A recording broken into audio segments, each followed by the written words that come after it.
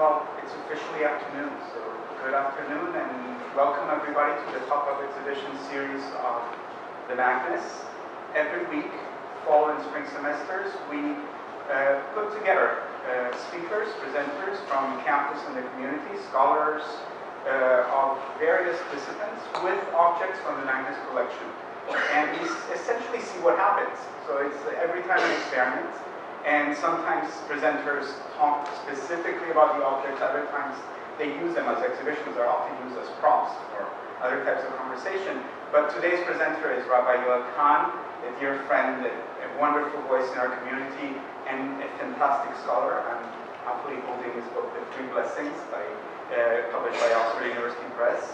And I have to say also a fellow liturgist. We share the passion for Jewish liturgy, and I can swear it's a very small club, so we're all very, very close together, and there's a lot of affection there. So it was sort of like a natural relationship to foster with today's presentation by asking Yoel to come and play, as he did, on his days off. He's rare, there his days off, come and play with the rare books in the Magnes Collection. Many of these books were collected in very interesting ways. Some of the rarest books were actually were printed in Europe, were actually brought to Berkeley from India. So they were part of the collection of the Jewish community in Kerala, India. Others were part of other small community collections around the world. So each of these volumes has its own history, and it's a very interesting one. But also these books have content and have texts.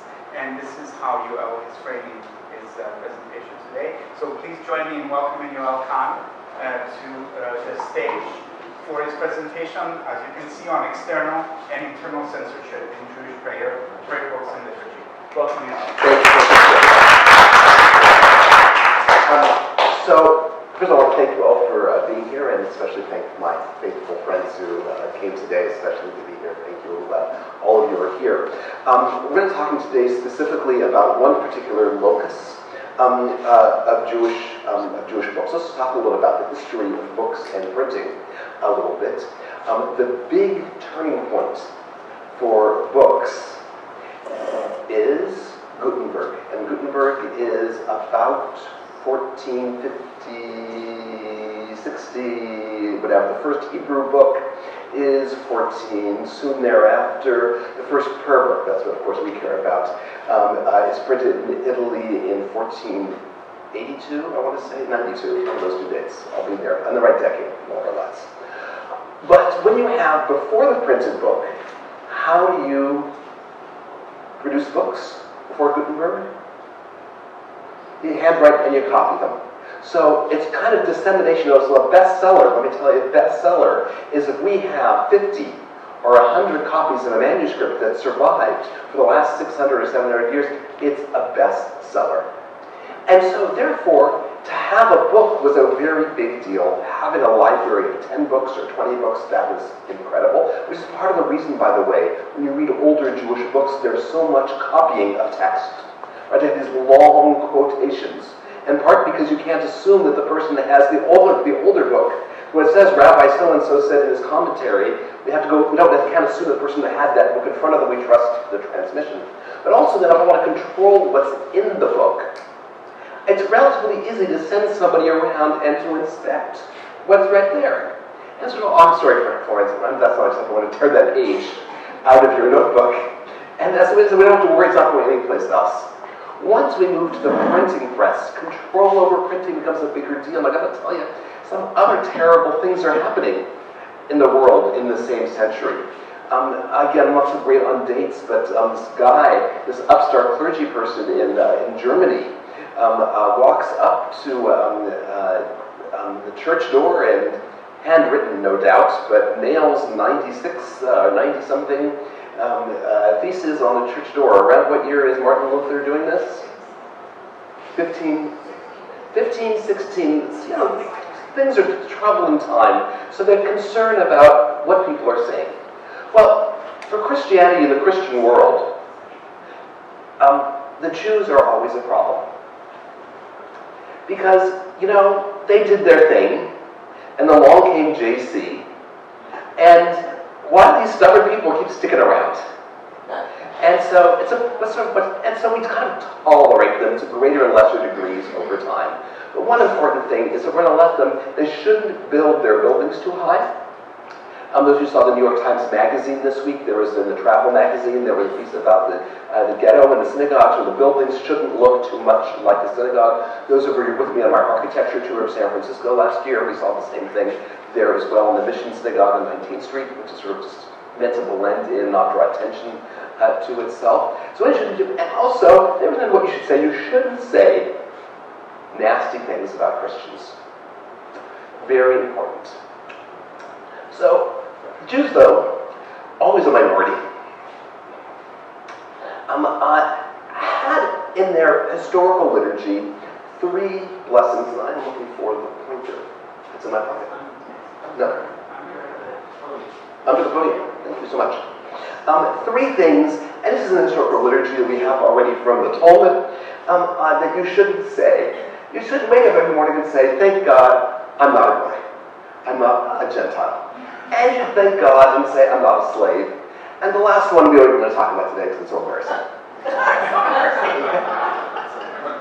And I love those of you who are Shars Bethel members, Bethel regulars, who know that we have this in our prayer book instead of the cleaned up version. Ours, it's the diamond, the circle, and the star. So this is the text that we start with, and this was sort of started for me as a question about 25 years ago. I was doing a talk for the ritual committee of my synagogue, and I was doing a teaching, and I was looking at the blessings, the morning blessings, and I said, where do these come from? And I started doing research. I didn't know the answer, and so that was how my book, my PhD, and my book came out. I was trying to answer where these came from. Well, we're not entirely sure where they came from, but one hint is that let's just imagine that we are in the 1st or 2nd century of the Common Era. And where do people hang out together? Where's like the shared cultural space? Okay. I want to say, in our culture, the most mixed cultural space you have is the stadium. Right? Go to a basketball or another sports event, compare that to the symphony or the movies or any other places that we hang out. So I have this fantasy, I could be wrong, I have this fantasy that people met in the Roman bathhouse. And, they're sort of explaining the one-liners. And sort of this famous line that Diogenes, who's an early Greek teacher, sort of had this famous line in which he said that he was very grateful that he was born a human being and not a brute, not a non-speaking dumb animal. Sorry, what I have to say was the Greeks who said it, not us. Born a man and not a woman, and lastly, being a Greek superior person, born a Greek, and not a barbarian, which is anything that's not Greek. It's just to give you a hint ahead, it's unclear whether in this period Hebrew, the word goy meant either a Gentile or specifically meant Greek in response. And then we have another one, same kind of concept, that Plato would say that he was grateful, he was born human, and again, not an animal, not a beast. We're not sure of the translation issue here. Greek and not a barbarian, and then this one, yeah, it's a time frame as well. This expression of this and not this and not this come together.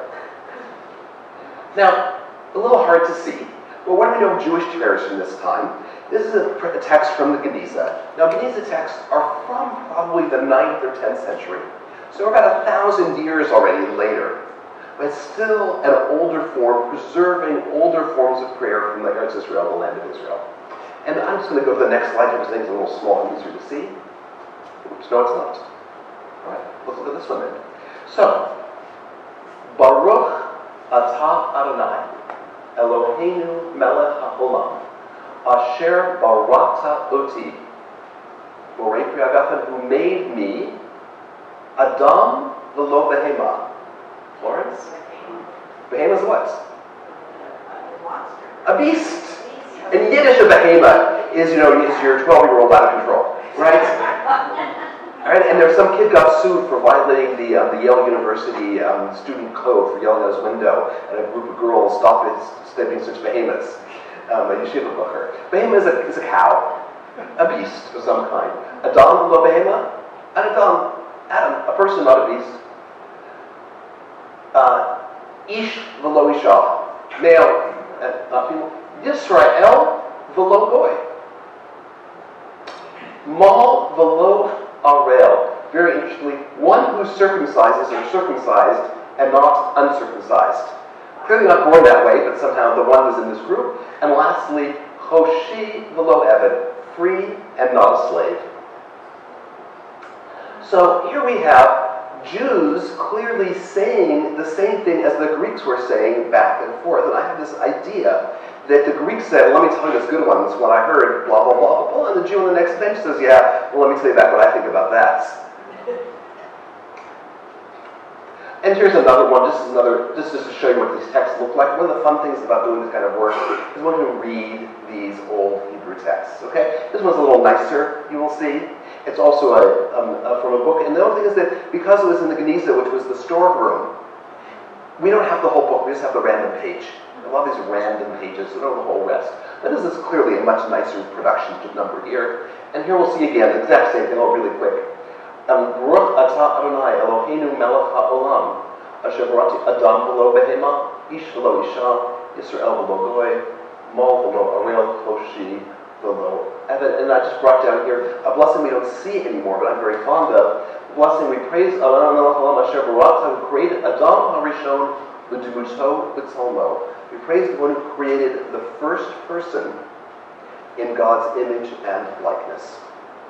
It's not a blessing that we currently have anywhere in our liturgy anymore, but it's a beautiful text that we cover sometimes by looking at some of these things. I was just sort of playing with this and found it. The answers, or the further proof text to my understanding of my idea that there was this shared cultural space in which the Romans were saying one thing, still quoting Greeks, but now we're Romans, and the Jews are something else, was that in the New Testament we have the same oppositions. And so Jesus, Paul actually says about Christ, as many of guys, when you come to church, it's a great marketing. Right? This one says this, there's a message, I know the Psalms. Because in our church, there's not Jew nor Greek. There is not slave nor free, there's not male nor female.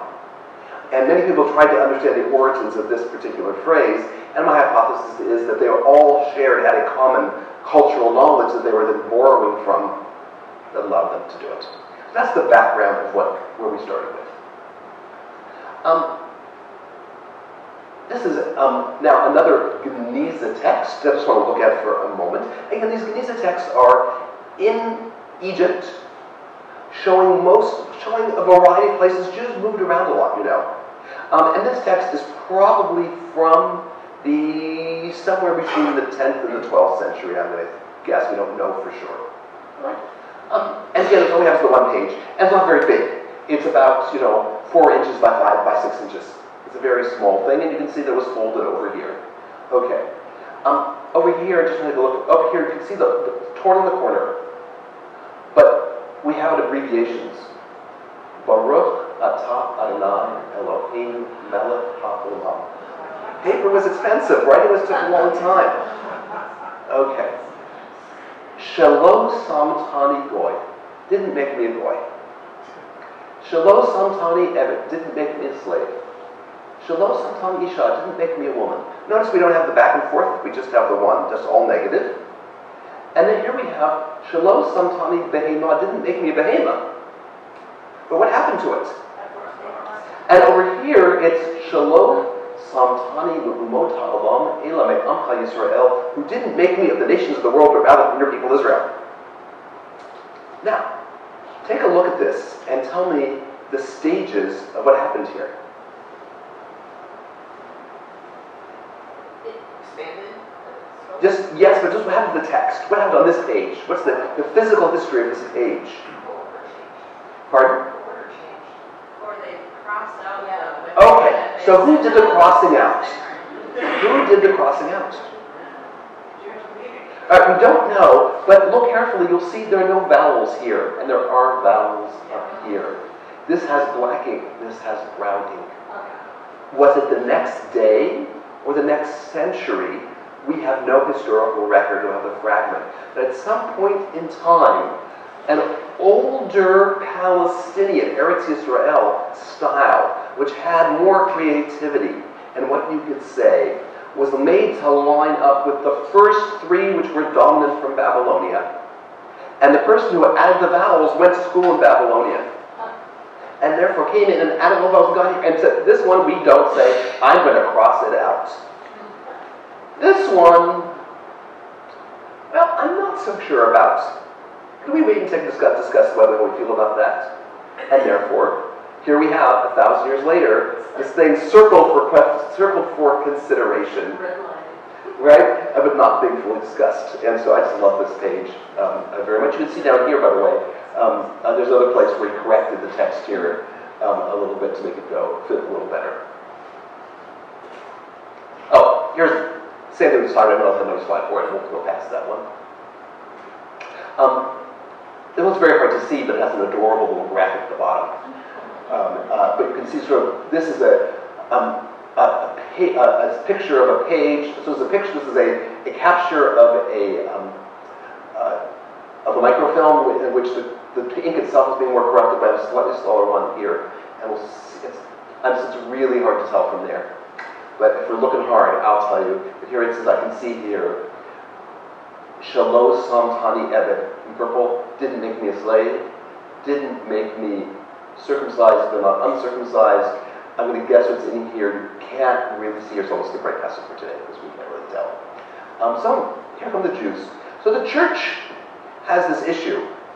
And the church decides that the word goy in Hebrew means Christian. And therefore, Jews shouldn't say anything about Christians. In fact, Jews shouldn't say the word goy, period.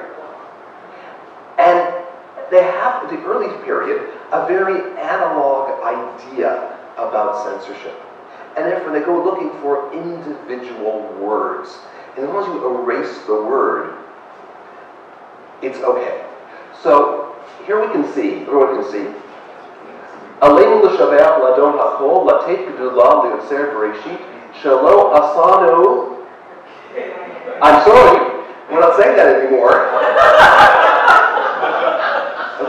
Now, on the one hand, we look at this and just feel the violence being done here. On the other hand, the alternative is having your book burned.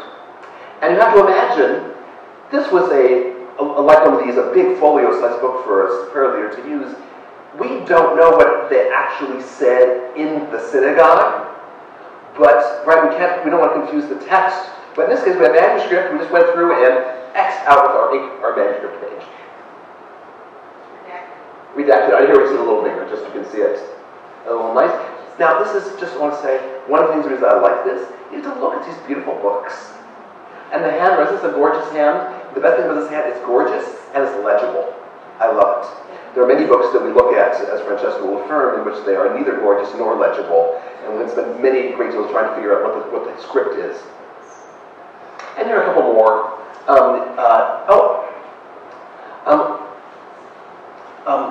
Up here, this is the end of the Aleinu. Shalo sam chalkeinu kahem, v'gora aleinu kahol hamonam. Because God did not make our portion like them, but our portion like that of all of the other groups. Shehayu, that they would, see where it's erased? They would bow down to emptiness and vanity, to a Savior who does not save. Wow.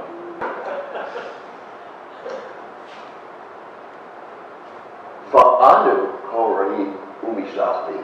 But we bow down to the one, the Holy One, the King of Kings, etc., etc., and don't you forget it. Well, obviously they didn't like that. And so that was one of the places. There are a few other things on this page we'll just skip right past for now. Here we can see the same thing a little more clearly. I'm sorry, I forgot I have two of these on each of these. Chalkeinu kahem v'gora aleinu kachol hamonam. Shehayu, they would bow down. They put it in the past tense. They used to bow down, trying to make it a little nicer, but still not quite clean enough. It's interesting that it's still kind of legible under the margin now. So any Jew who knows his or her stuff can still see it. And we know what it says. Everyone knows what it says here, but for the purposes of cleanup, I would not have to look at it anymore quite so much. Now, here's what I just wanted to see. We're still here looking at manuscripts. These manuscripts are from, it takes printing press a while, right? The same way, just think about for our grandparents and great-grandparents, there was a good 50 years where the horse and the electric motor were overlapping depending on whatever else, and the technologies caught up with each other. So I just want to see, this is a manuscript page. This is a beautiful page. Notice how nicely it's laid out. And look at what happens to censorship here. Same spot. Shalom Sam talking of a girl in the full Hamalam. Shayu Nishtachlim La Elilim, they would bow down to gods.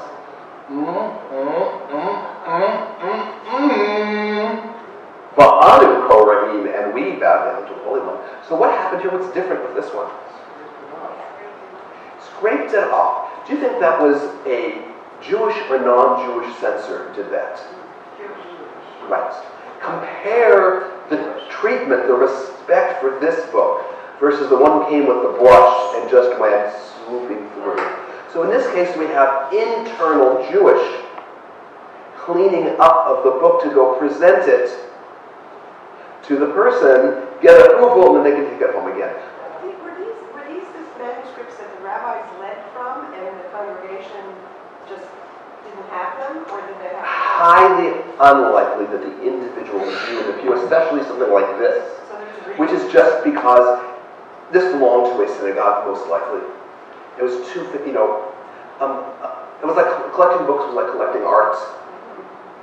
So I might have one, but if I had one, it's going to look much more like the one that was on the cover here, that was a much more handwritten, sort of lower production values, easier to have kind of thing. It was a matter of prestige and money, or often like today, people would endow one. In honor of your children's wedding, I'm now going to give a special, very nice, commission a copy, and everyone will know it was my gift, and it's mine, that kind of thing. Where was that from? I have to go look, but these are overwhelmingly Italian prayer books in the 15th century. This one I just want to show you. This is an early printed book. You can sort of see, look at the Aleph, the Dot, the Vav, and the Nun. These were elements clearly that were put inside there. This is a Don, this is the beginning of a Don Olam, I think. Yes. You can see the rest of the Olam up here. And I want to see what the page looks like. And then I want to focus in on, it was printed, Shalo Asani Goy, who didn't make me a Gentile. And then someone came through and very lightly exit out. Post-publication censorship.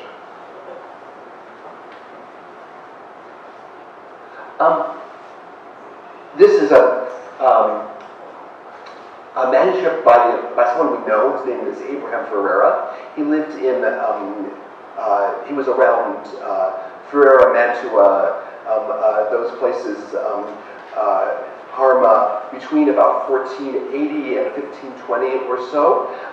And we have about 10 of his prayer books that have this text in front of us. And when you see how we can recognize he has this beautiful, beautiful handwriting, beautifully laid out pages. And then in the margin here, you can see, made me a man and not a beast. Circumcised, not uncircumcised.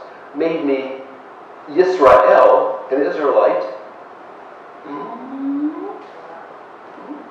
and not clearly got a race, because we have 4 in a row, 1, 2, 3 in a row. Clearly there's more here, you can see it. And what's over here? Can you figure it out? The signature of the person that wrote it. Markion, M-A-R-I-O-N, and a little doohickey over here on the side. One of your earlier slides also had a signature on it. Yes, I'm adding on the previous one. He was a professional censor, and he got paid a nickel a word.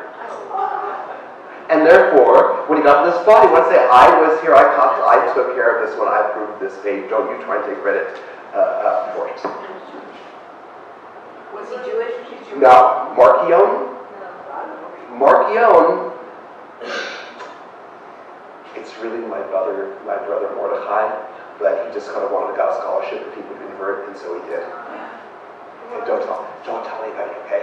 Yeah. Ex-Jews, conversos. Many, don't say conversos. Ex-Jews who became, it's like the guy who was the Archbishop of Paris until recently. Right? People who were born Jewish, who were converted, and who knows Hebrew? Who can read this stuff? And also, do you really trust these guys to really do stuff? So what's the job you do is sort of let them take care of. And I have to say, if you have some issues with your family, come into authority and go take over a little bit. There's some power issues being expressed here too. Okay, what are we looking at here? Oh, oops, sorry. We'll go back to this one quickly. Didn't make me a woman. Didn't make me a slave.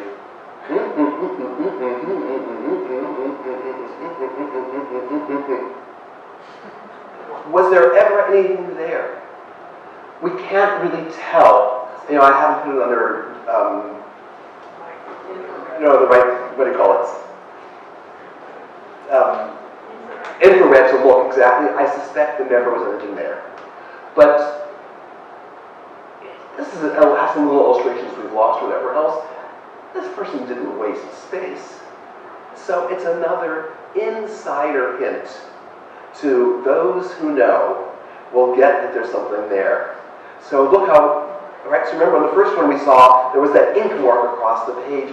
Here we have pre-anticipatory censorship. I don't want you to mess up my beautiful artwork. I don't want to mess up my beautiful page. So I'm just going to live, it's like in sculpture, we have a negative space here in which we have to understand what is supposed to be in the space. It's never written down in the first place. Correct, that's what we think here. All right, so now let's just zoom along. Now we'll put some, I want to run out of time before our time. Some creative Jewish responses. Here's just a lovely little prayer book here. And what do we do instead? She'asani Yehudi made me a Jew. Positive alternative. One possibility. I'm just going to show you on the page how the page looks here, and then we're over here. Isha, woman, Evan. And what's this last word? Hebrew speakers. Arami. What's an Arami? An Aramaean. Are there any Aramaeans living in 15th century Europe, do you think? Okay. There are Aramaeans in the book of Genesis, though. So, we know who we mean, but we aren't saying it, all right? Little U, that's not on the approved list. And they didn't know from RME, so No, okay. This one I just want you to see. This one is, we ran out of room here. It was really so we had to go up the side a tiny bit.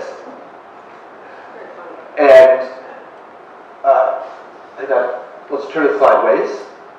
So this one, the second line, just this whole room for. The red one over here, it's a little hard to see. Yishmaeli.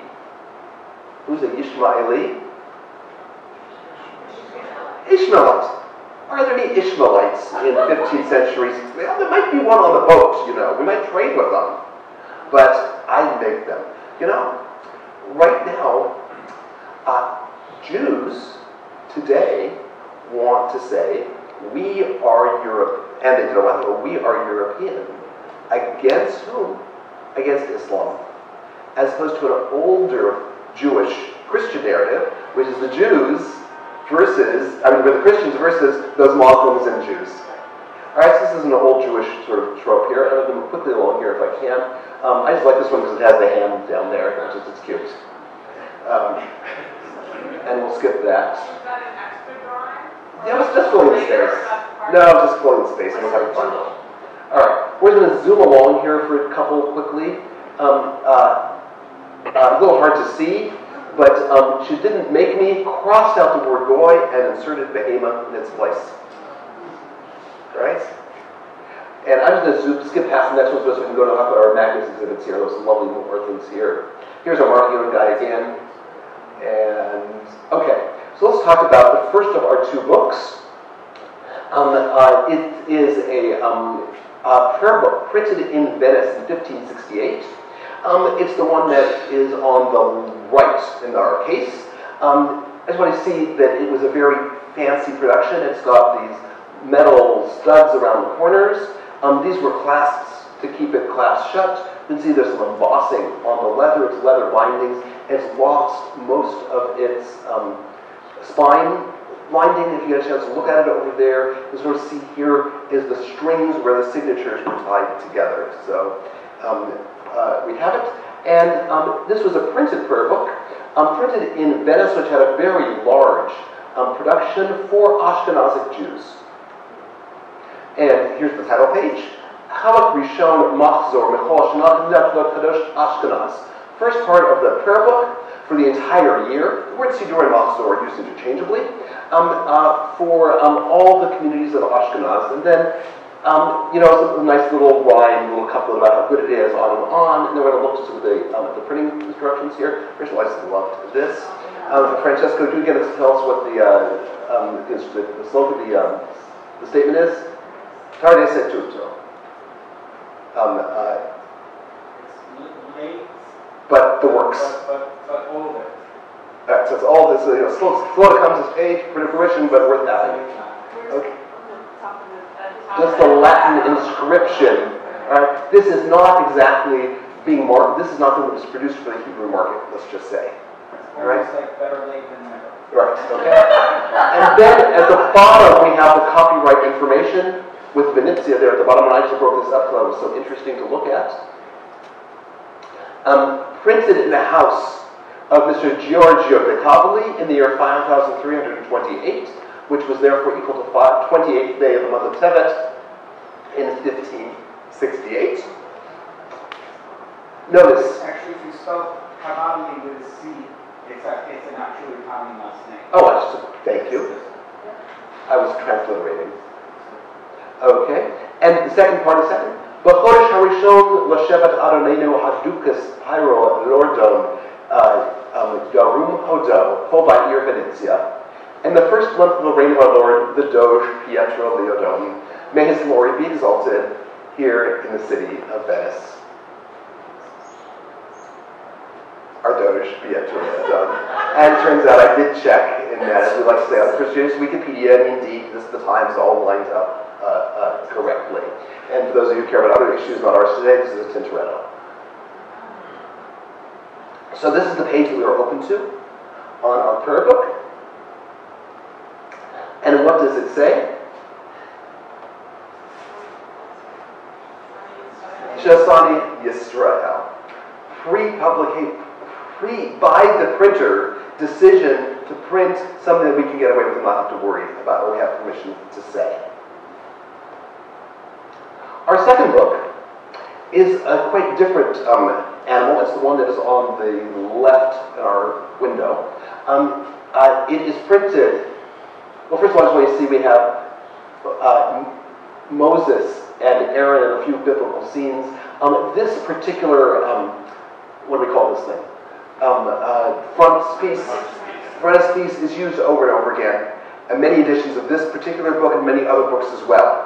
This one sort of got around, and you just had to change the middle part. And so let's take a look at that.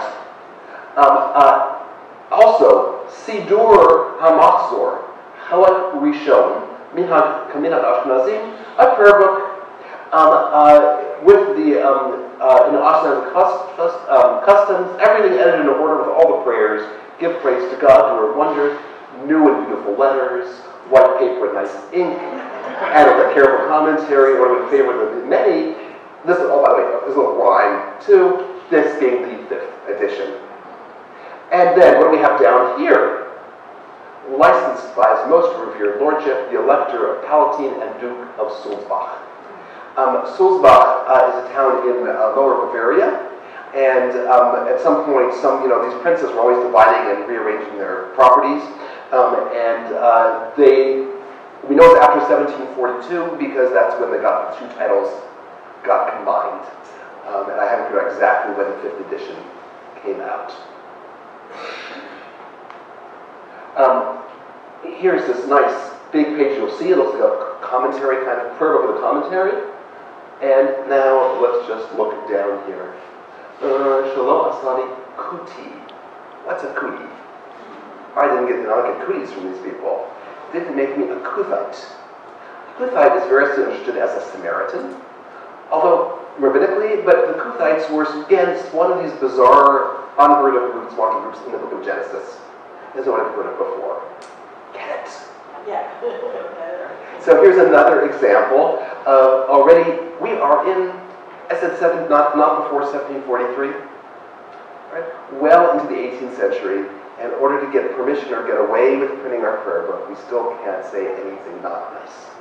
And furthermore, just in case we missed it, on the title, after the title page, the next page, there's this long dedicatory preface. At this part, this important announcement. I've never seen this before, so I'm going to read it.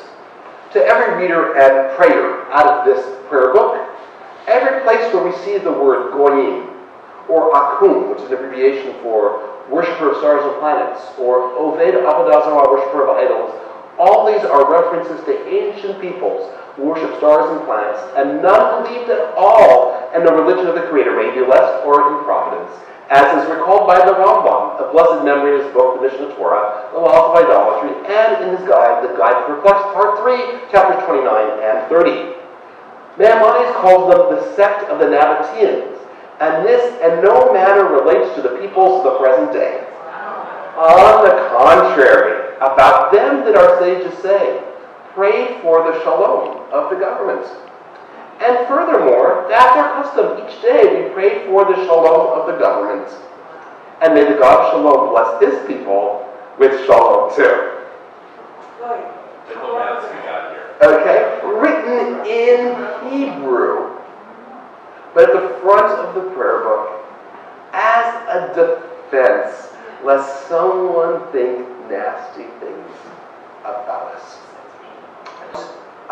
We're not going to trace the rest of this, but the language that we have today starts in about the 1940s or so in the conservative prayer book, where for the first time you get all three blessings changed from negative to positive, where you get made me a Jew, made me free, made me in the divine image. However, if you starting in the last 20 years, in American Orthodox prayer books, for example, Art Scroll, you will find they will bring back the original language, including didn't make me a goy, and putting back the original language in Elena with a more assertive Jewish nationalism as well. So I love these particular books so much. There's one more in here which we didn't talk about today, just has Shalom Shasani PD, made me a Jew, because I feel like it connects us today to what was being done a while back, to even further, and things like this give us a window or a little bit of insight into the politics of the marginalized Jewish community, in which we're saying one thing here or over here, but what are we saying over here? What's for public consumption? What's for private consumption? And how we can sort of trace a text that in its origin, I think, was really like a team slogan to a liturgical text, to a place of ideological battleground in liturgy, and then is still in use in our communities today.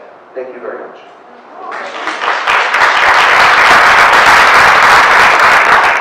Bringing this to mid-20th century East Coast Jewish conservadox tradition, which is probably where you grew up. Us here, right? I remember hearing the word goyim was like a curse word. That's correct. And I remember hearing that the word, when you referred to people who weren't Christians or Jews, they were pagans. Yes. Well, there's two things going on here. One is the Yiddish. Yeah. And in Yiddish, goy has a strong negative pejorative. Yeah. Right? Yeah. Sometimes people say, they brought a shiksa home or something like that. We don't permit this language. It's entirely negative. Right. But also is in America, in sort of the Eisenhower America, let's just say, we cultivate the mythology that we have Jews, and we have Catholics, and Protestants, and Jews, right? Go to Kennedy Airport, and there are 3 chapels, right? Go to the West Point, there are 3 chapels, right? You go to these, and these are like the things that are, those are good to, as, you know, Eisenhower, what he said, and I was alleged to have said, it doesn't matter where you go to church as long as you go somewhere, so you have to be something. Those are the acceptable somethings. And if anybody else was out there. Right? And so the pagan is anybody, is again, anybody else. We are somewhat still at that, right? It takes a long time for, for the popular religion of Haiti, for example, to be equally respected among those other 3, right? There's no chapel at Kennedy Airport even to this day, even though probably more Haitians would be inclined to fly through it than perhaps some of the other groups. Please. The censors who erased or scraped some of the words, how do you explain their sensitivity to, why did they burn the book rather than going page by page? Do you have a book? You have a book, sir? Indeed. I have an order here to seize all of the books on this shelf. Of course, if you would like to have a sidebar conversation with me and perhaps pay a printing tax to subsidize my edition of this important book that I'm going to print on behalf of the governor, on behalf of the church, I can arrange to overlook your collection today. So they're all. So it depends on. We vary from locality to locality. We're talking across centuries, but usually, often there was a bribe involved of some kind or a tax involved of some kind, as well as, again, it had to do with more enlightened people. The reason why Sulzbach became the center of low-cost Jewish printing was because the Duke at one point in time was very interested in Hebrew scholarship. And so he encouraged the Hebrew press there. And then, as someone was asking me earlier, there's a lot of objection by the towns next door, next countries, that they were undermining the other people's printing markets. So the Prague market couldn't support the printing press because the Sulzbach people were just churning them out right and left and not very good editions. Please. So this, what you're talking about here are Italian, mostly Italian? Most of the examples I gave you were Italian examples, just because we have more of them. And somehow, so this is not, I guess I'm wondering, out of what office of the church did this censorship come? It didn't come from something like an Inquisition. Yes, it did, although initially it starts with the Council, as early as the Council of Trent. But often at 1350-something, 1370. It's very localized. So, how big is your political control? How big, the Pope in Rome may say we're going to ban Jews from Christendom, and the Venetian merchant, union council, better Venetian marketing department says, listen, we got some really important people here who are financing our activities, or whose cousin is in Constantinople or whatever else. Thank you very much. That's not so important to us. And besides, I'd rather print the books and take a tax. So there's going on in lots of different ways. So it goes there. It's both. Usually, it's going to be imposed on the political/religious boundaries level, and it's up and down. So the same book may be censored 3 or 4 times over the course of 100 years. The Inquisition did have a list of banned Jewish books, and those who really weren't supposed to have it all, they would collect those. We were not allowed to have those. Okay, let's go. I just couldn't help thinking about the Merchant of Venice when we were talking about the huge, printing in Venice and the compromises that were constantly being made by Jews in Venice. Indeed, please. So, I like this last page because it shows that someone was really thinking about what it was like to call other people bad names. Yes. And I came here today because I have a stack of Agaves. And for the last year, they sat in my truck because I've been trying to decide whether I should drop them off at Solom's so people could use them.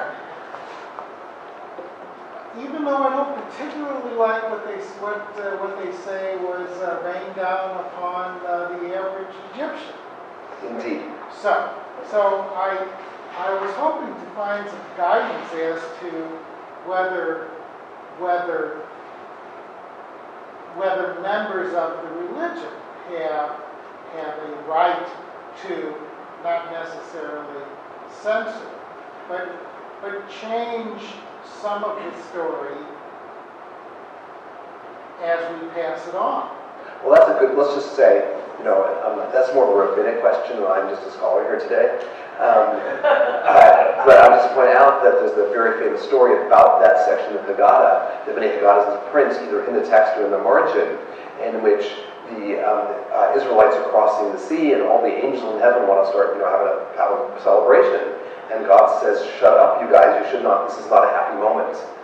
My children are drowning." And there is within the tradition counter to what sometimes to us seems a narrow way of doing. Rahel. I'm curious whether there's any indication from kind of a read of the text and how they changed over time, whether the people who were praying with it preferred the edited version or preferred the unedited version. Like, some of the changes that you showed are changes that we want to make to the text today. It mirrors what we think of, like, not just our thinking. I'm curious whether, we know when this came to be believed as opposed to just forced off of the page. So, two things go on here. This I'll stop. One is, of course, we talked most today about the Ashkenazic rites, just because of examples I happen to have. And then we also saw some of the Eretz Israel, the Palestinian rites. We didn't stop there. We had a couple Italian rite and French rite paragraphs. But the most important rite is what we call I remember rite. Okay, so part of it is what I grew up with.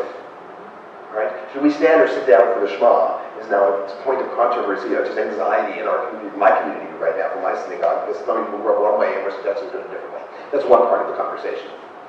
Another part is, I want to make sure I'm doing the right. So, I learned that this is not how did Rabbi so-and-so, my teacher, do it, what's passed on? But that's hard to tell if I discover that Rabbi so-and-so's book also passed through censorship on its way from him down to me.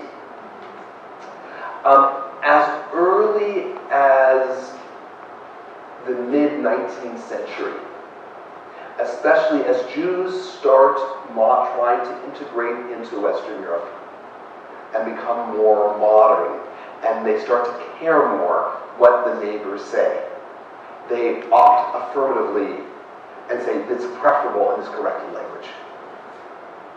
So it starts really at 1800 in that first part.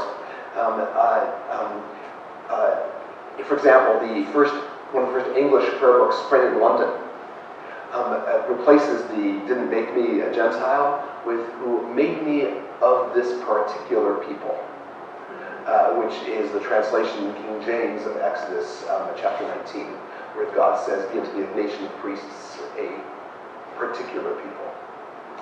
Last thing I just want to say is that if you don't have a copy and want to read the whole thing, and learn all about it in the 30 blessings, available at your local synagogue gift shop, Congregation Beth, or today available on PopUp. Thank you.